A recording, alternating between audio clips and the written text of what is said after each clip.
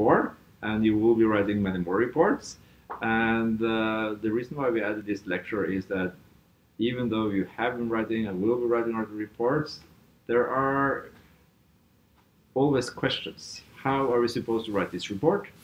And we also see that even after writing many reports, there are still some lack of maturity in writing reports. That's why we try to do this. And unfortunately, there's a lot of content on the slides, so I don't think you're going to remember everything now, but hopefully you can use the slide set as a reference point, and when you're going to write a report, just go through them and recap. So one of our colleague professors, he wrote the initial, long time back, initial presentation of how to write reports, and based on mine, and now I'm basing this on his again when it comes to the first part, the structure and content of reports. Then we talk a little bit about writing styles, and we talk specifically about this report. So the first part is going to be general, because if you understand the general, it's easier to answer questions about this specific report too, this specific type of report. So, but we'll look at it in the end, look at the specific report. And reflection for learning, that sounds like a project in this applied computer science project. All right. So it's always good to start by thinking about the purpose. Why are we writing a technical report? And it is somehow to report the outcome of something we did, a project, or it could be a research project, it could be a development project, it could be some technical work typically. And it has an audience. So now comes the question, what is the audience in your case? Who do you, yeah, you write for me? Yeah, you write for the examiners? Anyone else?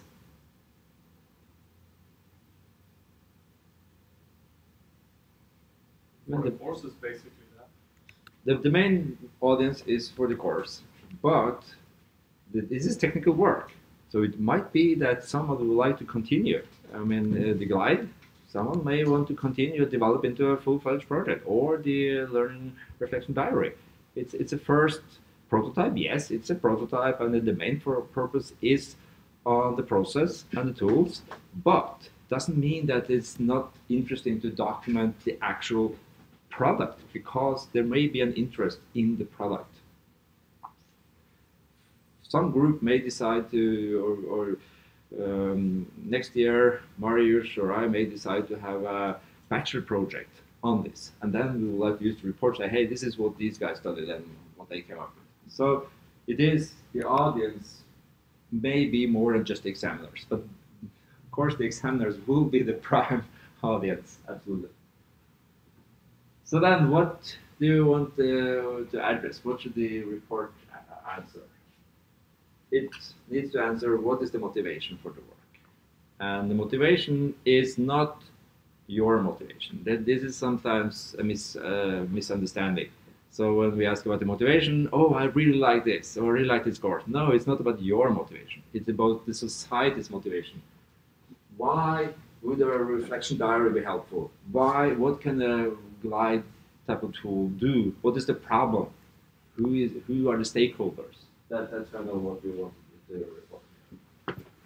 What are relevant related reports? May not be so much in this course, because the focus here is on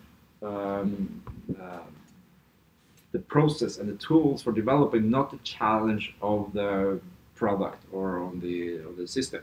So in your case, it may not be so many, but still, if you use a methodology that is different from the standard sets here, if you use an API, if you use some tools, if you use some technologies, include references so that the reader can understand what is your starting point. And then, of course, it's about activities.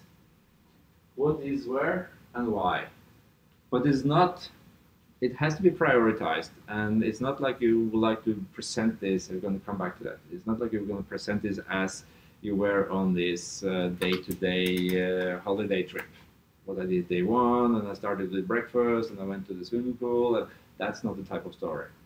So it's more, what are the important activities? And sequence of activities is, in many cases, not so important. Sometimes it is, sequence of actions, but in many cases it's not. It is actually the actions, why they were undertaken, and what they were, and then how was it worked out. So you need to spell out how we worked. In your case, how we use the tools, how we work together, how we organized activities. What did you achieve, in both in terms of product and in terms of process experience? Because in this case, the achievements will typically be both some tangible artifact, and it will be some knowledge, some new or strengthened knowledge. So you need to remember to include what you learned, not just what you built. And that applies to most projects. You would like to summarize the technical work, the piece of system that you develop, but also what skills, what knowledge you developed as well. And then the conclusions. What conclusion can you draw? And the conclusions need to be built on this, and the achievements need to be built on the documentation of activities and tasks. It's not a narrative. It's not what's in some communities they call it the Marco Polo paper. Marco Polo, you know, he traveled around, so he says what he did the first day and the seventh day, and when he ended up on an island, what he did then. That's not what we're looking for. It's not a narrative in that sense. It is trying to focus on the important tasks, what they were, what the results were. This is the general structure. It's often called IMRAD because introduction, methodology, results, and discussion. IMRAD. You've heard about it before? IMRAD? Some of you have. It's a typical, you have an introduction, and then you can say introduction would include the background. You have the methods, you have the results, and the discussion. I even think that IMRAD, the abbreviation, should have included the C, because the most important thing is the conclusion, I would say. So IMRAD doesn't say that you should conclude, but anyway, the conclusion comes from. Very often we like to see an hourglass model. What do we mean by hourglass model? It means that the introduction starts quite wide. We try to set the stage by looking at, for instance, the challenge in reflection in learning, or the challenge for finding where parachuting is happening and what are the important or interesting characteristics in the various areas. So we start wide, but typically we have limited resources. So what we can do is much narrower. So we start wide, and then we narrow in and say, this is what we want to do. And then this is where we design methodologies and we get results. But when we discuss the results, we would like to make as big impact as possible. And with making impact, we're trying to generalize. We're trying to reflect on our results in a wider context. So we start wide and we end out wide, because we think we learn more than just these smaller parts. There is some general knowledge that others can use. It can be used in other contexts. So that's what we try to. So in your case, for instance, we would like to test some methods, some results in this project, but you would like to bring experience for different kinds of project work, maybe using other methods in your case. So think of it, we want like to set the stage. You don't start the introduction by saying something, jumping right into the support for learning or right into the format of a glide file. You start by setting the stage. And when you conclude, you end up being more broader and more generic than really the more narrow study that you're doing. Now, interesting. How do you read? I mean, how do you read a paper? You probably found some research papers already in this course or in the scientific work or some other scientific methodology course. How do you go forward if you find a piece of research paper? Where do you start? You start from the introduction, title and abstract, yes, and then after abstract. Skip the section that I want to reference. Yeah, maybe you just go to the conclusion, see what they conclude, Yeah. and then if you're interested, you look to the parts that you find interesting, and then okay, if that sounds good, then you may read all of it, but you don't start from the beginning. This also tells a little bit what is more and not so important when you write, because you will like to meet the readers. And the readers read your report this way. I mean, the examiners will obviously read your whole report, so from A to Z. But still, it's easier to even as an examiner, it's easier to mark and read your report if you start by reading the conclusion. Then you know, okay, where are these guys heading? And then you try to see, is the report supporting the conclusion? So don't assume that your report is necessarily going to be read from start to end. The title should be as specific as possible. So, but you don't have to try to add all the hype words you find. I mean, I don't know if it's still the case, but for some time it's been that if you choose 3 hype words, put them together, then you have a research paper title. But you don't have to, but try to be specific, because you would like to attract the readers that would be really interested in what you've done, and you don't want to, disappoint readers. Because if you write a misleading title, you disappoint readers, and if they get disappointed a couple of times, they will stop reading what you write. So it should try to condense the most important message in the paper, and should ascertain that the paper is found in searches, so it should include typical terms that you think yourself, if you were interested in this area, in this problem, you will what would be your keywords, and try to see if you can put some of these keywords up in the paper. And also, of course, the most important thing is that it catches the attention of the relevant audience. And the title is the part that will be read the most, because many would only read the title of your report. Many readers would just do that. So this is the most read part. So that's why it's so important that it is good. But don't forget, I mean, even in reports that you're supposed to do the hand in here, in this course, integration project, advanced project work, it should have a title, not just a report is coming with introduction. It should have a title, and should list the authors. It should list the affiliation. In our case, it should be what is the course in which this is a report, and the date. Because I keep, I'm a database person, so I don't delete anything, so I keep everything. So I keep all reports the students have submitted. And it would be good for me when I'm looking for one report, I remember a group did something, so I can find the year or the date it was published, I can find the course, and I can find who the authors were and the title. So just make sure that all of this is included in the paper. It's so easy to, it seems to be so easy to forget, because every year I do get reports without the title, without the authors listed, without dates. It's easy to just include. Now the abstract. In the PDF that I uploaded to Confluence, you'll find a link to a very short paper written in '66, a scrutiny of the abstract. The paper is very short. It starts by having a bad abstract.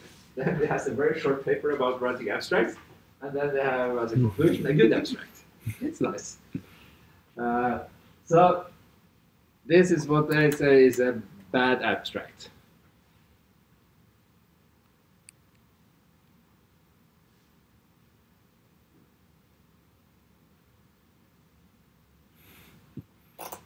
Why is this a bad abstract?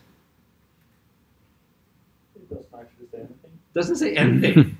And you will be surprised how many of these abstracts are around. That's the majority, even in research papers. The students say, oh, we have this great problem that we looked at. Okay, what did we learn? It says nothing. It says nothing. But the conclusion of revised abstracts present doesn't say what that contains. It reveals nothing. And there they rewrote it. This is their good abstract. After the short paper, this is what they did.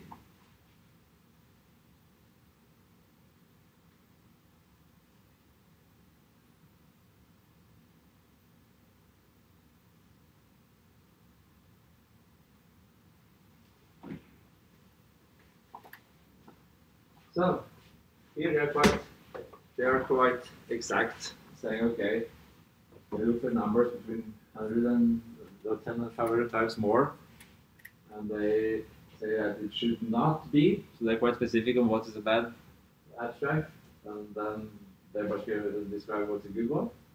And I think that if you can remember that, condensation and concentration.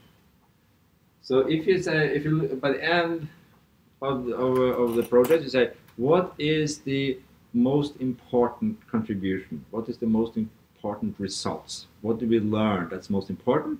And you try to write this up. Of course, typically the abstract will be kind of 2 paragraphs or at least 2 parts, because you need a little bit, even in the abstract, you need a little bit of setting the stage. So you need a little bit of general introduction. What is the problem? And then the rest should be, what is our major contribution, results, what do we learn? That is the, and that means that you have to eliminate quite a lot of details, because you have to focus on the most important part. And there was another one a bit later, writing a scrutiny of the introduction. So this was a short paper discussing the introduction. And if you remember the hourglass model, we start out wide, and it will like narrow down to what we actually does. And they do, or about it does this in 3 steps. It says you start with a review, and then you make a claim, and then you outline your agenda. What does that mean? The review is that short summary of the background, previous work, why is this an interesting problem, and you may even have some relevant papers. In the GLIDE case, it may be referring to a database or to a system where you have all these paths, to the learning diary. You may have some reference to others who have done some reflection, or either a reflection theory or some other tools for reflection support. And you try to summarize what is currently the state currently, where are we at? And then it should lead up to the claim, because the claim is that there is something missing. The claim is the most important part. It is saying why is what we're doing so important? What is currently missing? Why are we doing this? And here you may use personal pronouns. I don't like I. In your case, it won't be an I, because you got 4 or 5 authors. So if one of you write I, it's kind of look kind of strange in a group report. So, but even if you are the single author, it's quite common to use we rather than I, because it's not so much about the individual author as much as this research contribution. It should be a consequence of the review. So this review say this is currently the state. Here's something missing that we would like to look at, and that's important because, and that leads up then to the agenda, which is saying, okay, what are we going to do about it? What is our project? And it's a short summary of the contents of the report. You've probably read these reports that you have at the end of the introduction. Say, so in chapter 2 we're going to do this, in section 3 we're going to do this, in section 4 we're going to do this, section 5 we're going to do this. That's kind of what we would like to see in the agenda. but this is boring and it looks like a table of content, and you can rather go to the table of content to look at it. So what we try to, the best place here is to try to write it in a text that you try to reason why you go through this, saying, okay, we'll look at the method.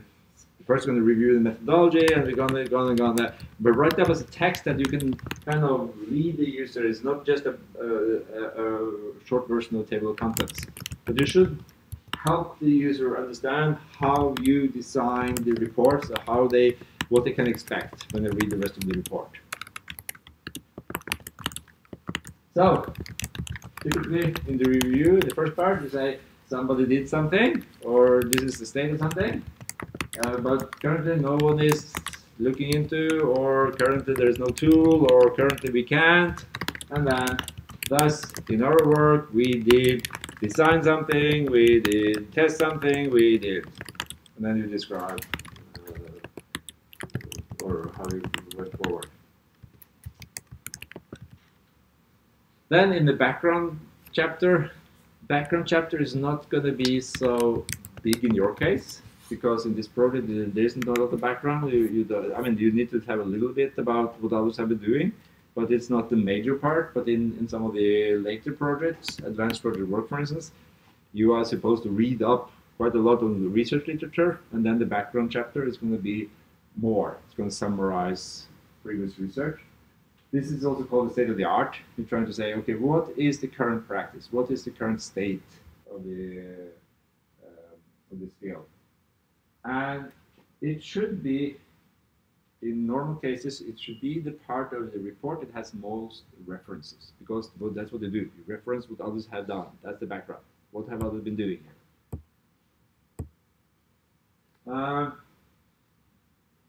So there is a you can go in one of the one of the errors you can make here is that you can write this into kind of a textbook. It's not going to happen in this project, but when you do advanced project work or some of the other courses, you may be tempted to write up a textbook and try to document and refer to everything. Every single equation that you've seen, you're going to find a reference for it. But that's going to be too much, and it's not going to be relevant, because what you like to do is that you like to include what is important and what is not common knowledge. So, and how can we know what common knowledge is? I think if you go back to the audience, who will be the audience? If you think about the audience, because if you can assume that the audience knows this from before, you don't have to repeat it. And in this case, the audience will be then the examiners, and it will be other students or other projects that would want to continue what we're doing. And then we can assume that whatever you have had in school up to now is probably rather common knowledge. So what you need to refer to would be what would be specific about learning the IRAs, what would be specific about glide and parachute paths and whatever. So when you, I mean, it may make sense, obviously, to refer to Agile, but you don't necessarily need to have Agile references, because you can expect that Agile methodologies will be useful. But if you use something specific about Agile, then you may need to include a quote or a reference there, because may not everyone know Agile. You can assume that the reader knows Agile, but not necessarily the specifics. So if you talk about something very special, you may need to include a reference to it. So it's not a very exact science, but I think it's helpful to think about the audience. Who would the reader be? Is this something that you can assume that the readers would know? Then you don't need references. If you say this is something that might be very new to readers, then you would include it. Don't make it, don't bloat it up. Don't include lots of references that you aren't using. And using means that you don't say just say what I do, but you say, okay, so what does that mean for my project? Because it's related work, meaning that it will have an impact on your project. You would have done your project differently if that hadn't been done before. That's kind of the idea here. It needs to have a clear impact. And this is not where you say what you do, or what you added. This is where you say, before we started, what did the world look like before we started? and then your contributions come later. Questions about this part? When you get into a more scientific paper, there is also a question whether background and related work, whether you should have one more on theories and more on research, some general theories, and that depends what you would like to accomplish. Can you cite your earlier works?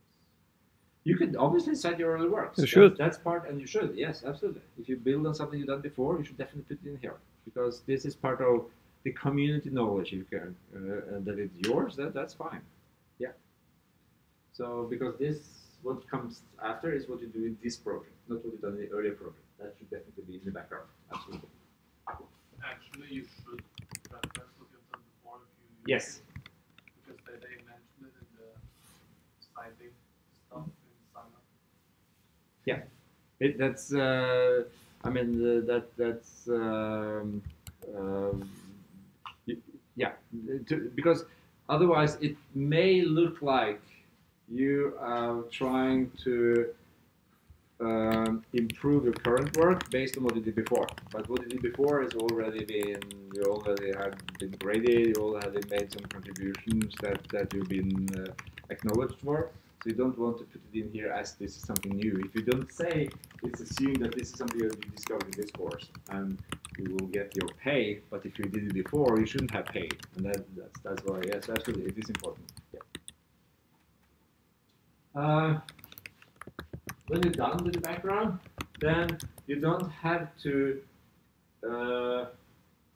What to say? Repeat any of the discussion later on. But you may want to include a reference to say, okay, as we discussed in the background chapter, these guys did something.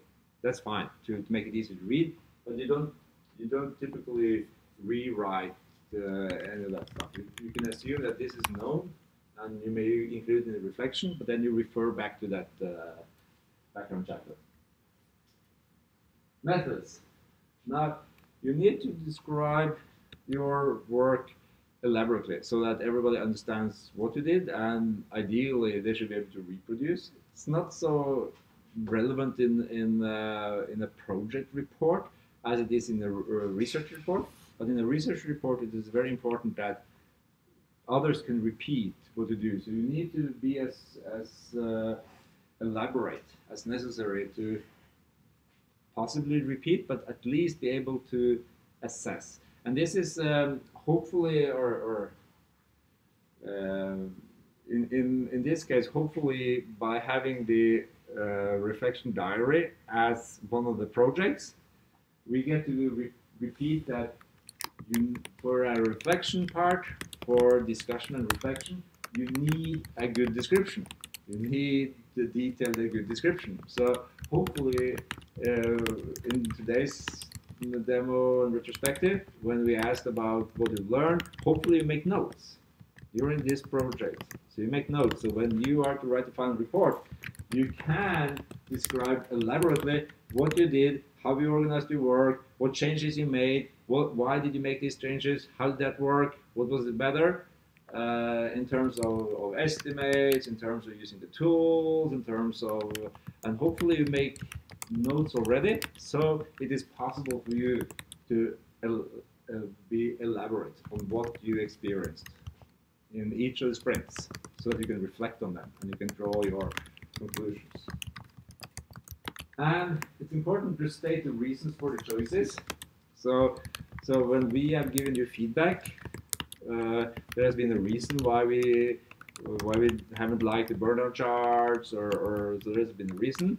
So when you discuss that you have decided to estimate this way or the other, what is important is to say what was the reason for that.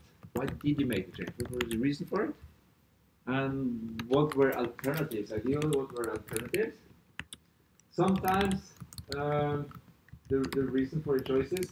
Sometimes you have some good arguments, input from the exam or from us, or some other input or some experience.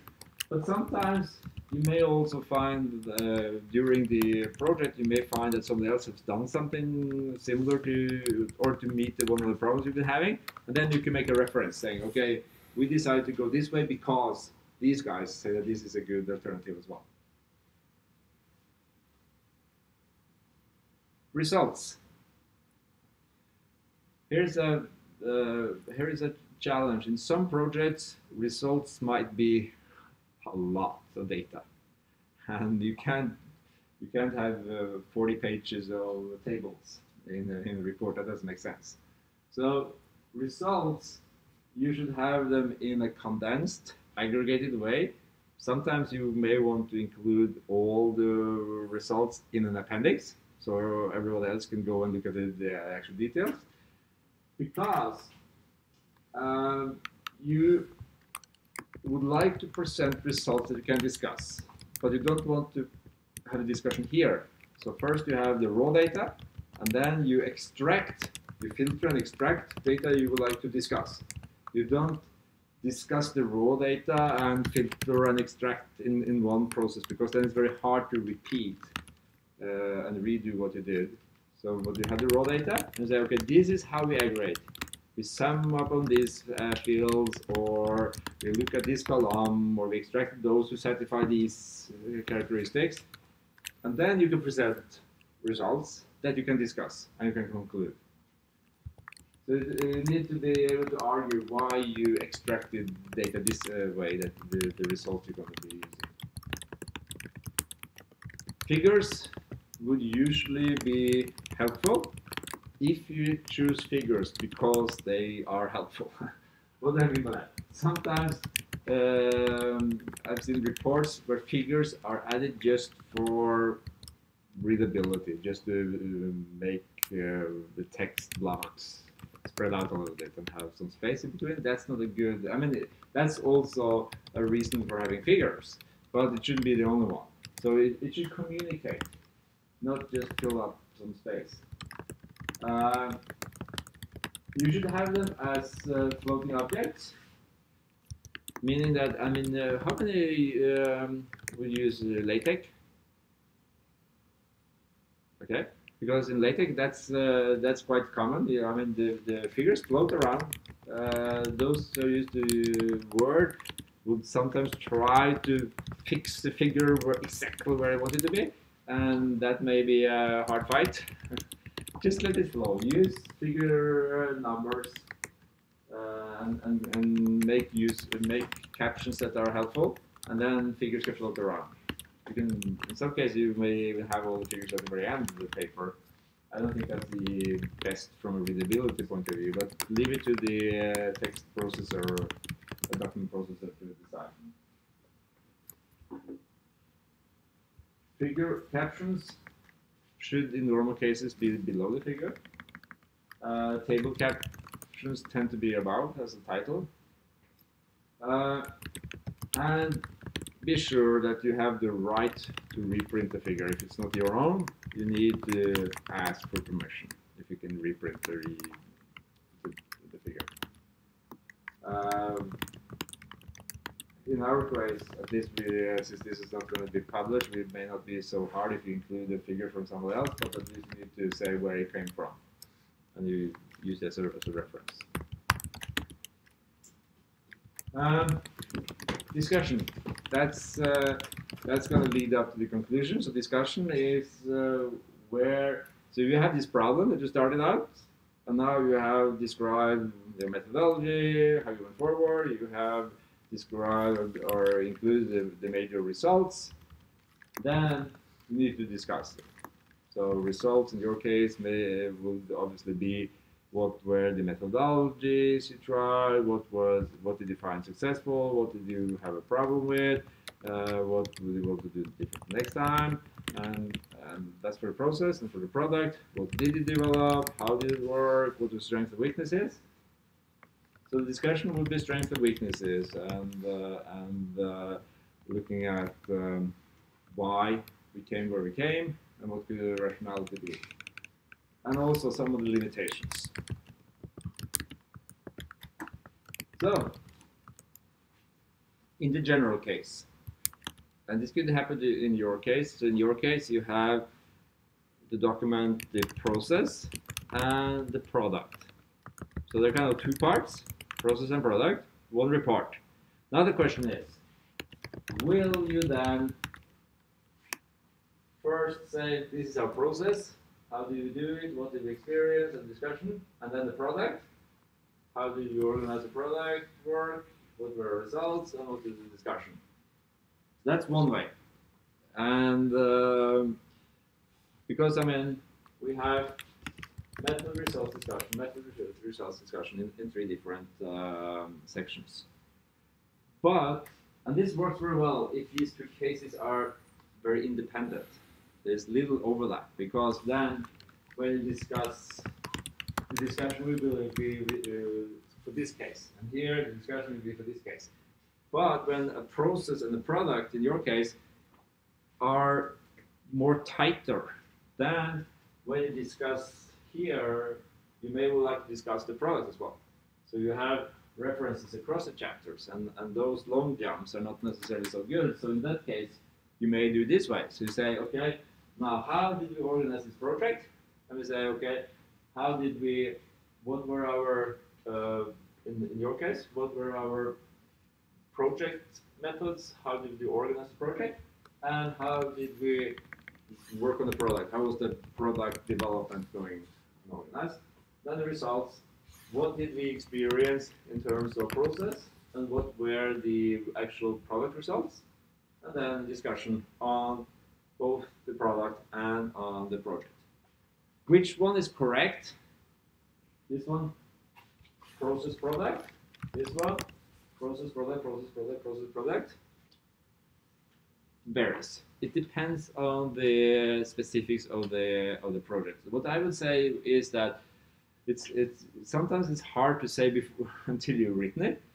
And when you've written it, what I would think is that in old times, when you were programming CPUs with assembler code, we had some long jumps and short jumps. Meaning short jumps were what you could put in 1 byte, and sometimes you had to jump further away, so you need 2 bytes on the stack to jump. and I think this is here because we prefer long jumps in terms of references. So if you like to refer to something, you would like to refer to something that is very close by. You don't want to make long references, because when the reader is reading, he needs to have mental capacity to keep in memory what you're currently discussing, and current memory is limited resource. So if you're in the middle of it, you jump far away, the user can't remember, so you need to go through the pages and go back to where you referred to. Oh, okay, that's what we'll talk about. And then you need to go into the discussion again. So try to make short jumps. Try to make it so that you have a tight, tight bounding between the sub-chapters of a chapter. So when you discuss the methods, you like to go a little bit freely from the product to the process, and the same with the results and discussion, then this is a better one. Now, when you discuss the results, you need to refer a lot back to the methodology. And you're never going to talk about the other case, then this one is preferable. So try to think about the references and think about how much do the reader need to keep in his head at the same time to understand and appreciate what you do. But the important is that it's clear what is a description of the methodology, what are your results uninterpreted, but maybe filtered and aggregated, and what is your discussion. Clearly separated in different sections, chapters, subsections.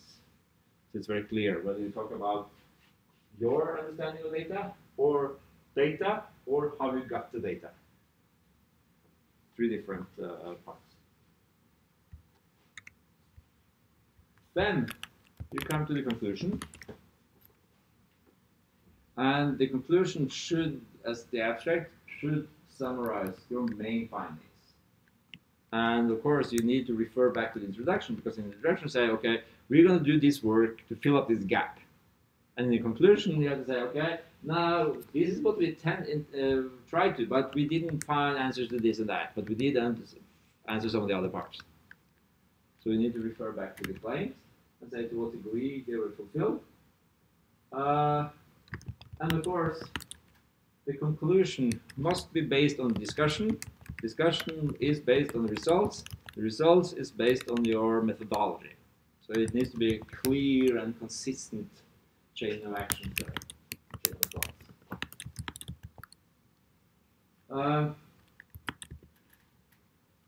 At the time where you complete the project, you are the expert and you are the best one to say what could be done next. So that's also valuable, that you reflect on, okay, if we were to continue, what would we have done? What could we accomplish? What do we see as the major work needed, major contributions needed? Because I think in the scientific methodology, I think is Frode still the one responsible for scientific methodology? Yep. Yeah. And he used to say at least, that every time a scientific question is answered, at least 2 new questions pop up. Because it's not like we solve any problem finally. It's more like, okay, now we come closer to a solution, but there are 2 other things we can think of. Either would this work in a different case, different setting? If we had changed something, would it have the same results? So there's always more to learn. So, and the more you know that you don't know. So because of that, at the end of the project, it's always good to look back and say, okay, now, what we all did, what could we do more? How could this be continued? And that's an important part of a report as well. Of course, more on a scientific report, but in your case, what you could do here as in the further work part is to say, okay, now if you were to make this into an integration project, what would be a natural next step? If you were to explore more new ideas, if you were to add some innovative features, what could those innovative features be? Because you've worked in this for quite long and you see, okay, now you know the basics, you get the basics there. But if you were to really make a more of a leap in terms of functionality, in terms of innovativeness, what could you then do? So that could be one way to frame this in your case. And of course, if you were methodologies that you would love to try, that you didn't have time to, that's also something that you could put up here. Because that will help you next time you do a project to experiment with some other methodologies. References. There are mostly students are quite good in making a reference list, but there are still some common lacks in the references. One of them is references aren't always complete. A reference must answer who wrote this, and if there's no single human author you can recognize, there's a company, there's someone behind. So if it's a white paper, the white paper is written by a company, if not as a person. So first, you need to know who is responsible, who is the owner, and on many web pages you typically find at the bottom copyright somebody. Okay, so those are the authors of what you find on that page. What? That would be the title of the work. Where was it published? And keep in mind that many of these pieces of work are published many places. So finding it on a web page is not the best reference to it, because typically it may have been published in a journal or in a magazine or in a conference proceedings. Then it's better to have that exact reference to the proceedings, to the journal, to the paper, to some persistent, because what's good about the internet is that it's flexible, but that's also the disadvantage, because references may be gone and things in one place may have been changed. So you like to have reference to some persistent state. When was it published? Or in the web page case, when did you last visit the page? You say, okay, that date, it contained this thing. So you need to have all this. And usually you will get them. You should stick to one of the common styles. In this course, we're not requiring, and I don't think we ever really require that you strictly follow a style.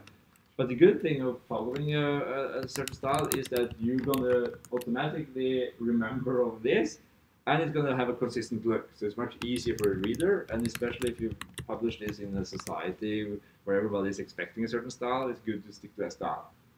In technical disciplines and in LaTeX, if you use BibTeX, then the Vancouver style is common, and Vancouver style is where you have this C, O, S, L, and then you have reference 3. That's kind of the style there. And the Harvard style is being used more in humanitarians and medical and other areas. You will have O, et al, and then you will have in parentheses O, et al 2018. And you may have an A if you had multiple publications that year. They each of them have their own advantage, disadvantage, but pick one of them and stick to it, because then you have a consistent style and you will remember everything. If you use Word, then EndNote. If you use LaTeX, BibTeX will help you manage all of this, and it will make it possible for you to create libraries of references that you can use later on as well, once you've found them. Because that's another thing here, is that when you find papers that you like, try to write this all down immediately, because then you know it. It's so frustrating when you are to hand in your report and you have this pile of papers or number of PDFs, and you have the titles and you find the authors, and now you need to figure out what was the full reference, when was it published, and where was it published, and you need to spend the last few minutes of writing a report and trying to find all these references. But you had them already the first time, so make it into a habit. Keep that BibTeX file updated. Whenever you find something, just add an entry to your BibTeX file or into your EndNotes. If you don't use it, it's just going to live in the file. It's not going to make any harm, because you're not going to include it in the reference unless you refer to it. Okay, so altogether, this is going to be, if you have a big, like your master thesis, it's going to be this. It has the separate page with the title and author. It will have a preface, table of contents, list of figures, list of tables, abstract, and then the introduction and background methodology, results, discussion, conclusion, maybe some acknowledgements, maybe some references, maybe some appendices. Well, there will be references, otherwise I don't think you're going to pass the master thesis. But this is typically the bigger report. In your report, you don't need to have the first part here with the table of contents and the figures. You don't need appendices, but if you want to, you can. But it's not strictly necessary, because the project may not require all of that. You may be able to just have a core part in your report. But this is kind of the extended structure. Appendices might be a good way to include complete references. In your case, it may be that you have you like to show all the burnout charts. It may be that you would like to show a summary of all the stand-up meetings, whatever. You may have some data that some of it is extracted into the results, but for completeness, you have an appendix where you can look at all the details. Again, it's not strictly necessary. It depends on how much support you think you need for the discussion. Dictionaries, if you have lists of words that you've used, long proofs, code examples. We have Git you can have a Git reference for your repo, and you can find all the code details there. But it may be that you discuss in detail some code in the report, and for convenience you would like to have some of the surrounding code in the appendix so that you can refer to it, but then the full code will be in Git.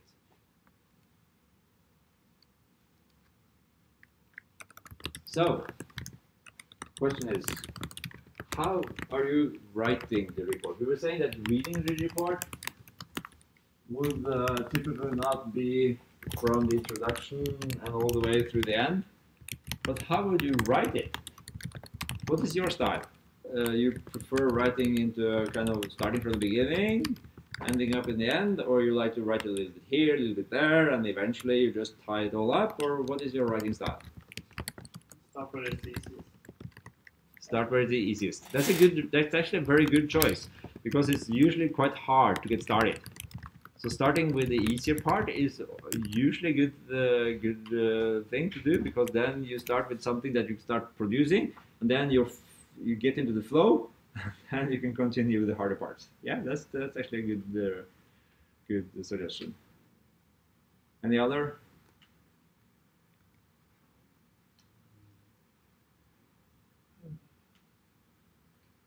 I Yeah. usually start like with a bit of info, then a bit of conclusion, and then some things in between. Yeah. Then that's what I usually like. Write notes for each section. Then what we think each paragraph should be about, and then flesh them out. I think you and all of these approaches is about trying to get an idea of everything before you start working on the details. And what I suggest to some of the students is that towards the end of a project, you have an idea of the conclusion. So if you think about this, so we have intro, you have methodology, you have results, you have discussion, you have conclusion. Now, when we are done with the final sprint and you start thinking about the report, you could probably already, as you said, you could probably already think what do you think will be the conclusions? You don't write a conclusion chapter, but you start making some bullet points. Say, okay, these are my 5 conclusions, or 3, or 2, or 1, or whatever. And then you say, okay, these conclusions need to be supported by discussion. So I need some bullet points related to 1, I need some bullet points related to 2, I need some bullet points for discussion that leads up to that conclusion. And then results, the discussion needs to be on some results. And how did I get these results? Well, I need this methodology, I need this methodology, I need this methodology. And you just make some, as you were saying, some bullet points. But maybe rather than starting from the intro, you start from the conclusion, because this is where you will end up. And then in the intro, you have kind of a general setting, motivation, why did we do this? So, because this one is kind of pointing over here. These are your claims. And they want to point over here. So maybe you start by saying, these are my claims, and these will be the conclusion. And then we can write up this in any order we like. What field? I mean, you have kind of bullet points everywhere, so you can just fill in, as you say, pick the easy one, get them out of the way, and get into the flow. And then towards the end, and possibly, as I said, in the reverse order. And in the end, you write up the conclusion, the final conclusion. Because now we have the rest, you can write up the final conclusion. And the abstract will be now trying to summarize the conclusion, and then the title. In some of these, not this course, but some of the courses, next year, advanced project work and the master thesis, you are I think you're even required to, but at least we need some initial titles. So sometimes the title. Sometimes you make a preliminary title early on. But still, setting the final title should be the last thing you do. Because this is a preliminary title, and as work goes, you change it a little bit. And when you have written everything and you look at it, then you can say, okay, now what is the best title describing this. So the title, the final version of the title, even if you have submitted titles, initial titles, preliminary titles for your projects early on, because we ask for it, say, okay, we would like to have a suggested title, that's just a suggested title. The final one is the last thing you make. That's my suggestion. Because it should kind of be the best way of describing what is written, and that you know when you're done. A little bit about writing, the writing style and typography. Clear and concise writing, trying to make so that one thought per paragraph and the flow from one paragraph to the other feels natural, so it's easy to read. High information density. This is interesting because if you were to optimize a report, sometimes we think that we would like to optimize the amount of information in a report. The more information, the better. That's half of the truth, because to me, I think you need to divide by number of words. Because if you could have the same information on in half the size, half the number of pages, obviously the reader is going to be much more happy, because he can do in less work, he can get the same information. So try to make it dense and concise. Now, the problem for you and for technical people is mostly that we have too little information. We take a lot for granted. We assume that the reader, obviously the reader knows this or understands this.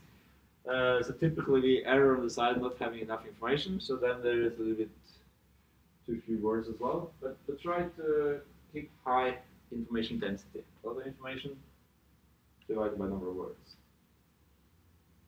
So what's going to happen when you write this way is that you write, especially if you write a little bit here and there, you write something in the intro, you write something in the methodology, in the result, in discussion, in the conclusion, and then you start saying, okay, well, this is really more or less a repetition of what I said here, and maybe here I also repeat myself.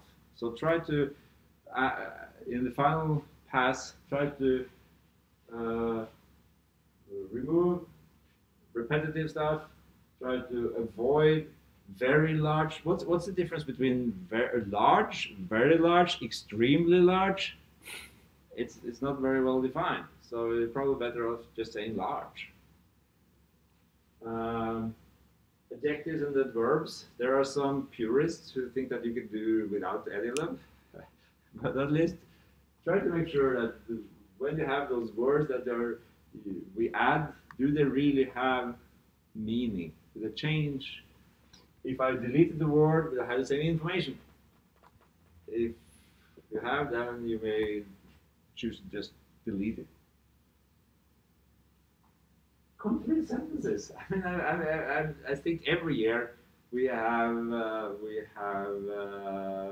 reports where some paragraphs look like there's an SMS. You don't write complete sentences, and that is. We expect that in the kind of report. And why is this important? Well, it's important because it builds credibility. You write a scientific report, or in this case, a technical report, and you would like the reader to have trust in what you write. And if what you write is very sloppy, it seems like you don't really bother to explain everything in all details, then you may have the idea that the reader may have the idea, okay, if they didn't really bother to explain it all, write it all in full sentences, maybe they didn't even do a good job.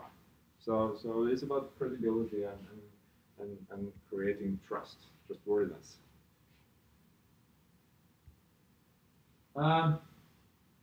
Language. Spelling, grammar, we have tools these days, so there is really no reason for having a lot of spelling and grammar errors. Of course, the language, especially English language, is subtle, so it may not find everything, but at least you could get rid of quite a few by using some of the tools. And also try to avoid ambiguity, meaning that what you write can be interpreted many or two or more ways. This is a technical report is typically not a place where you have a lot of slang or humor or colloquial style where you have this is what you would say when you meet somebody and just say directly, but this is a technical report. So it's a bit more formal. If you use humor, be careful. I don't say that you should never use it, but be very careful. And when you use it, it has to be for a very good reason, and you have to know what the potential disadvantages could be. Don't use too many abbreviations, and the ones you use, it's a good idea to have a list of abbreviations. Vary sentence length and structure, meaning that a little bit of variety. I had once a student who wrote a master thesis that looked like a brick of text. Almost no paragraphs, just long text. And you know, when I talked to the external examiner, and I said, "Oh, you know, this is probably one of the hardest reports I've ever written. I fell asleep every 2 pages." That's not a good starting point for a good grade.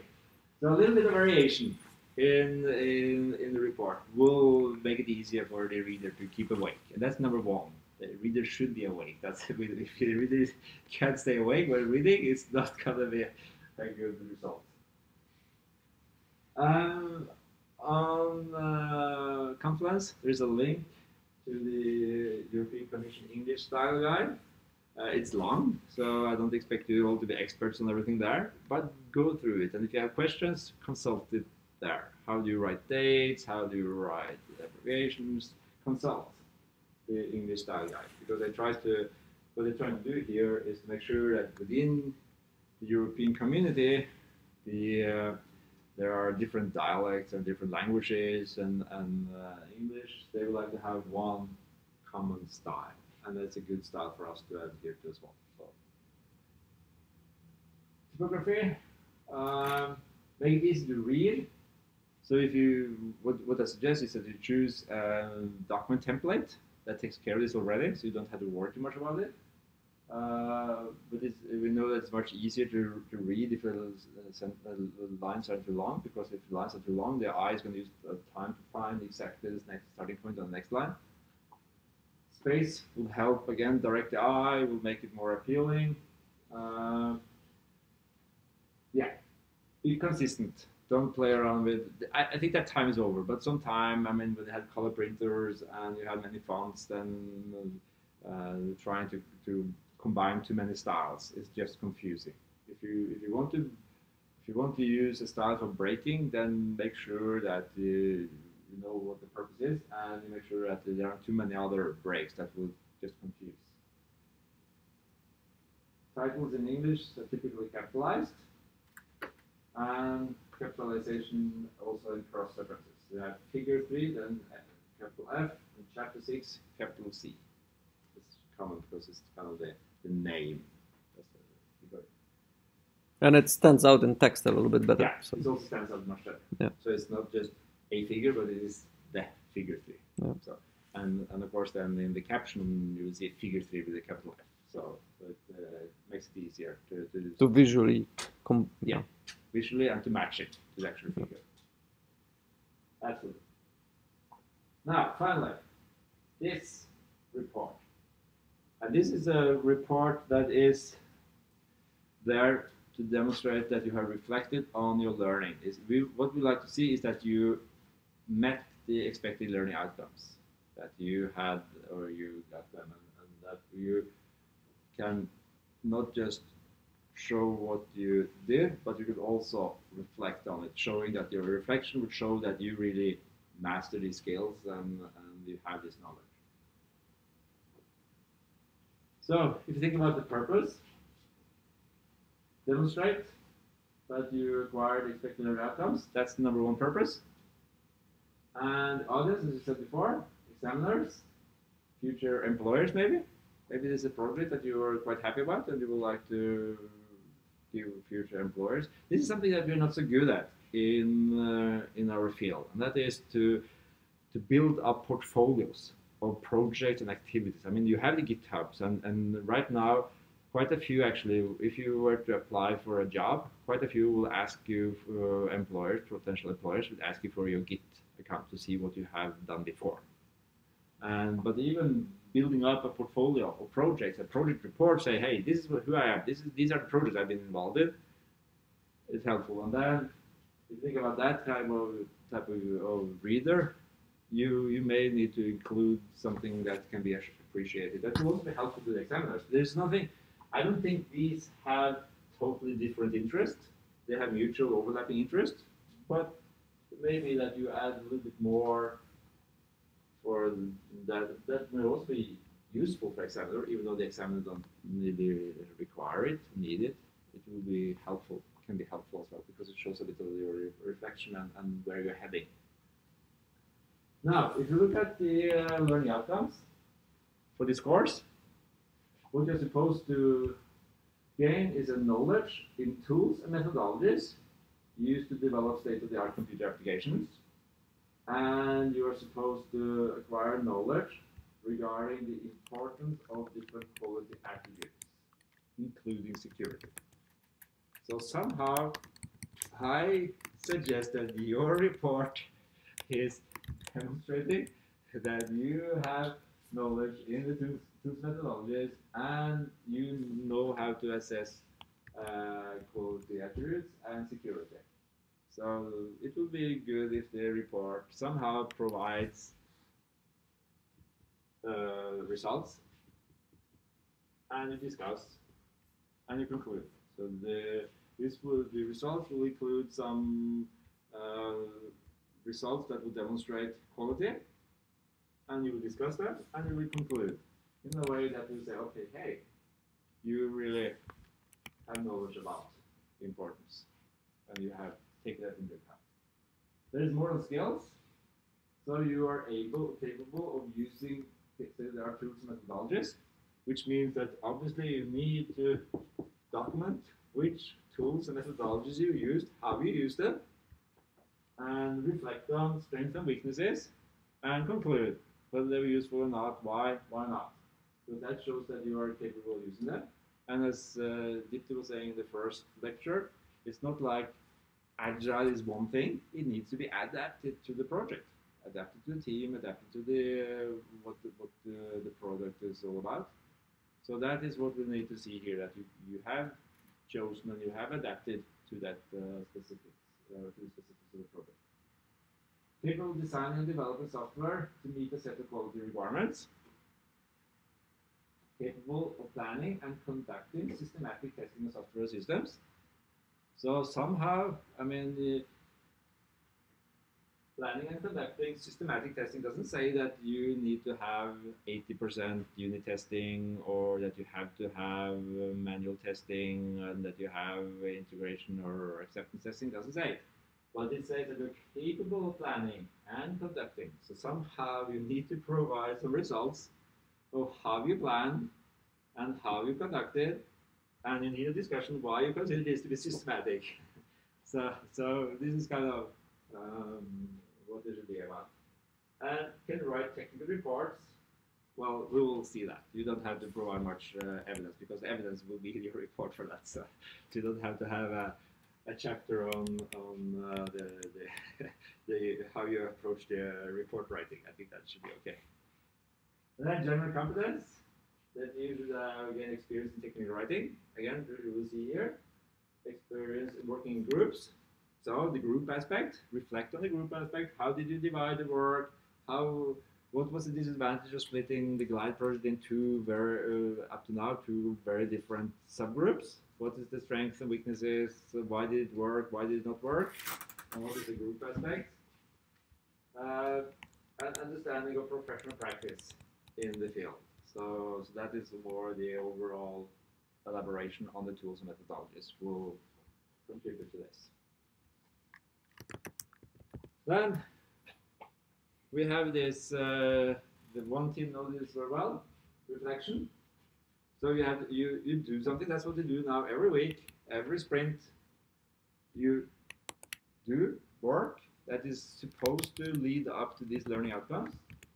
And then you need, as I said, you need to document what happened, And what did you see? What did you experience? What the burned out charts were off, estimates were off, uh, client and the server doesn't talk together. These are the things you need to document. So what does this imply? We are overlooking something in the estimates. What is the consequence of having two teams that don't work together? What are the risks? What are the problems? And what do we do next? Okay, as you were saying, next time the client side and the server side need to work more together. And after the project, we would like here in the conclusion to see what would you do differently in your next group development project? Would you say, I would not go for agile?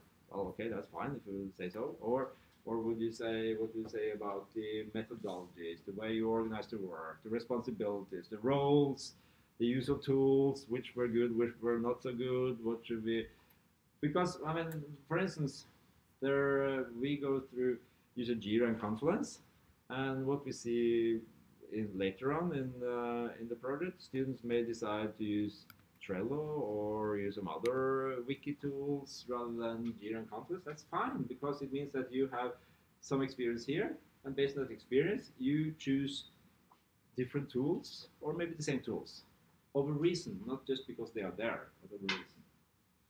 So this is kind of the reflection circle, and as I was hinting in the retrospective today, this is the basis. So if you don't put down notes on this, if you don't have any recording on this, it's going to be hard to do the final step at the end of this course. So at least for the, and hopefully you guys already, since this is your the topic of your project, you do write down notes and have a detailed description of what happens here in the retrospectives, and you do look at between the sprints, and also towards the end, you do look at, based on all things we did, what can we learn of that? What did it mean to us? What did it mean to our productivity? What did it mean to our quality? What did it mean to how skilled we became? And then you say, okay, now what should we do next? What next project? What do I do? The content, as I said, you need to find a good structure, but you need to describe both the product and the process. Because what did I say? The English would say the proof of the pudding is in the eating.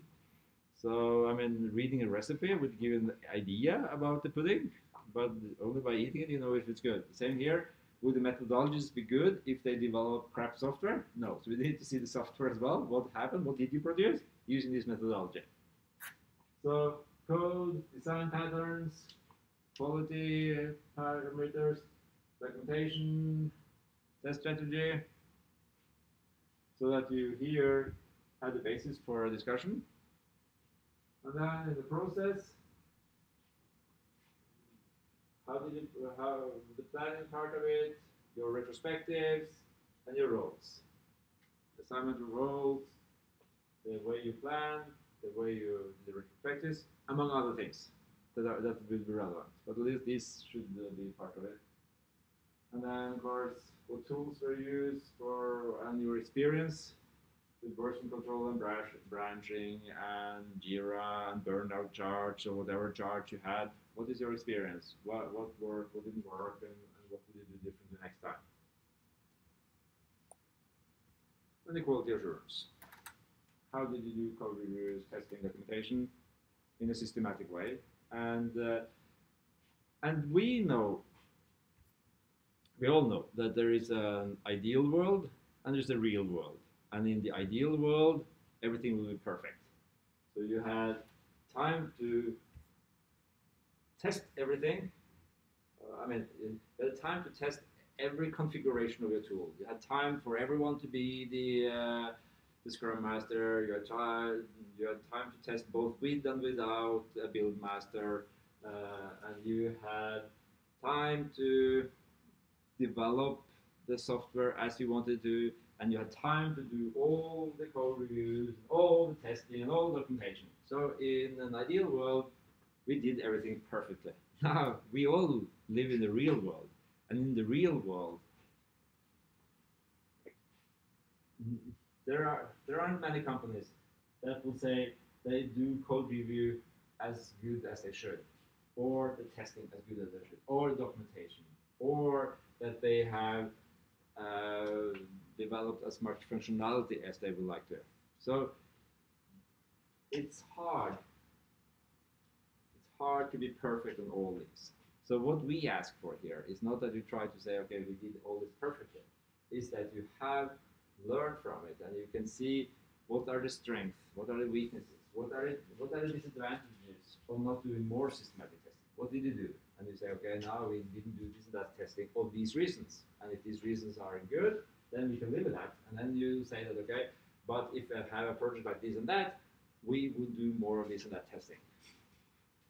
So it's not so much about everything you did in all details, but it's also about how you reflect on what you did, what were your choices, why did you decide to, and what are the consequences, and why would this be okay here or was not okay here, and when could it be okay or not okay. So that's the kind of what we're aiming at, because we know that it's not going to be perfect, but it needs to be so that you have a better understanding of how to do this and how to adapt in a professional setting, your approach and the tools you use. And social security, as I said, could be considered part of the quality. Yes. Conclusion on this presentation. So different types of reports have different structure, content, but I think what I did in the beginning is to say what are the generic expectations, what are the generic considerations, because most of this would be in any report when it comes to the overall structure, when it comes to the typography and to the writing style and use of figures, whatever we're talking about. So in general, but you have to specifically think about the audience and the purpose of the individual reports. As I said, for the coming report, the audience, it will be the examiners, plus possibly prospective employers and other project teams that would like to continue working on it. And the purpose is to demonstrate that you have achieved the learning outcomes. Writing is a skill, which means that the only way to learn to write is to write a lot. So you have to practice. You should seek feedback from supervisors, but I tend to see that you're so busy writing a report in the end that you never had time to give the supervisor early drafts. I don't think that's a good idea. I think it's a good idea to try to give the supervisor some drafts, but I see that students don't always. We are trying to give you some feedback besides whether you pass or fail on your individual reports. So after you submit your individual reports and you have the examination, I will try to write up, Dipti and I write up a short qualitative feedback on what was good, what was not so good in the report, not in your work overall because you have pass or fail, but on your report, so that next time you write a report, you can hopefully write a little bit better report. That's the objective. And that is just to get started. Writing early, and rewriting, and rewriting, and rewriting. Any questions about report writing in general, or this report? Yes? In general, hyperlinks in text, how do you deal with that? Hyperlinks in texts. I think it varies a little bit where and what is the purpose. I think it's okay for in running text if you like to refer to an API or to a toolkit or to some methodology. I just put in the hyperlink in parentheses in the text. If it is for some work that you refer to, then it's better to have it in the reference list. In the reference list, you have everything, and then you include the hyperlink there. But to me, it's fine. I don't know what Marius thinks about it, but to me, it's fine to have hyperlinks for let's say if you come across latest version of Angular or something like that, just put it in the running text. Yeah. Sometimes I use the footnote because it sort of makes more sense. Yeah. At the bottom, so that also works. Yeah. Whatever you feel would be easier for the reader to grasp, but what's important is that hyperlinks related to references should be in the reference bar. So then you have rather a reference, and then you find a hyperlink there. Yeah, one additional comment is that sometimes you refer to a particular version of the page. So, for example, if you're referring to Angular and you want to put Angular URL, that's fine. But sometimes you're referring to a page describing something. And you may not know, like for the report, it doesn't matter that much. But for the thesis, for example, somebody may read it in 2 years' time, and that page might not be there, or that page might have changed. So it's like we kind of advise people to use the web archive and link to the web archive page instead of the original page, because then you are guaranteeing that whoever will be looking at the page will see exactly what you saw on that date. Sometimes people say checked at particular date, and then they allow that it may change. So it sort of depends on the nature of the reference that you're making with the URL. If you really need kind of a consistent text that was there, then use the web archive and link to that one. If you don't care, then you can just use the plain URL. Yeah. But it's definitely a good idea to include the date. That's right. Yeah, when it was last accessed, from when you are using it. Yeah. Other questions? And so if you have time, give supervisors a chance to read and give you some feedback. Yep. Perfect. And I'll ask Dipti about the Thursday.